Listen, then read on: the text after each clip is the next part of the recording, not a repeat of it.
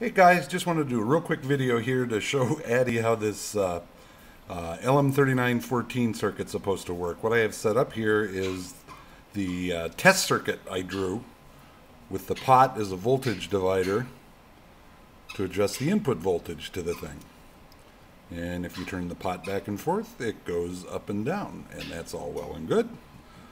Now if we take disconnector from the pot, and what I've done is taken the headphone jack from my laptop through a 386 amp through this wire back into this, and if we feed it audio we get this.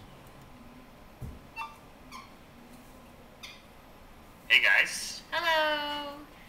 So, welcome to our Tuesday morning edition of Toymakers. yes.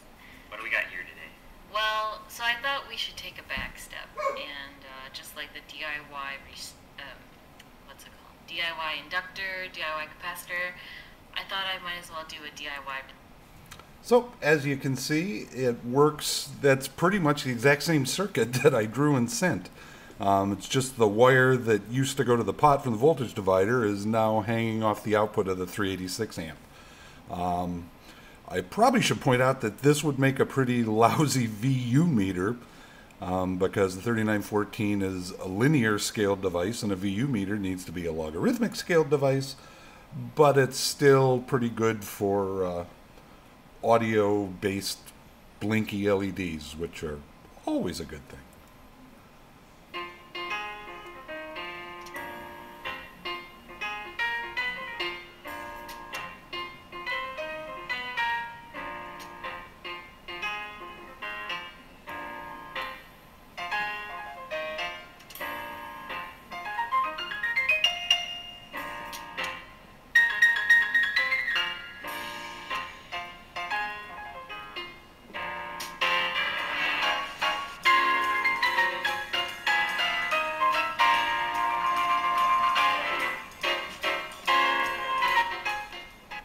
So there you have it.